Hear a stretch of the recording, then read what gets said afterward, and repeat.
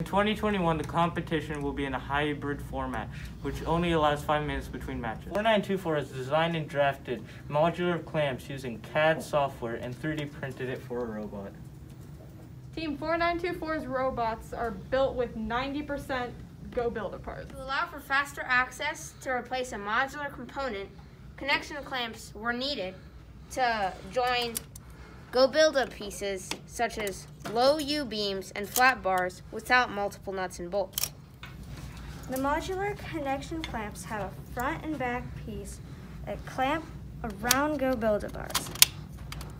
2 hitch pins are used in aligned holes to lock the piece on the top and the bottom. Should there be a need to access any of our modular aspects of the robot, one would just have to take off the hitch pins and remove the clamp to access any part of our robot. The Red Beard Pandas would like to share this design and 3D models with the rest of FTC. Thank you, goBILDA, and have a great rest of the season.